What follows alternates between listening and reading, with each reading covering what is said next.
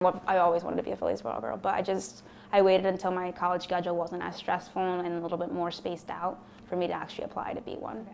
So as a Phillies ball girl, you do a lot on the field, but then you do a lot off the field. So you have to do different things in the stadium. You field balls during the games, you talk to like the different kids, the different families that come, but then there's about 6 or 7 girls that walk around the stadium with the Red Goes Green team, and it's to promote recycling, so they'll go around collecting bottles, and then some girls are doing 50-50 raffle tickets as well. You have to be 18 to be a ball girl, so it's definitely the end of your like high school career. You could do it right away, but I would say wait till you have a lot more time and dedication to do it, because I wouldn't say like don't do it unless you can fully commit yourself, which is why I didn't want to do it right away.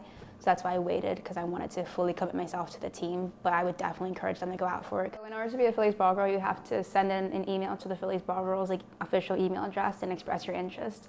And then they send you back application, and then they ask you to send in a video of your softball skills. So you have to fill out the application. It asks you like different things like your availability, like different stuff like that.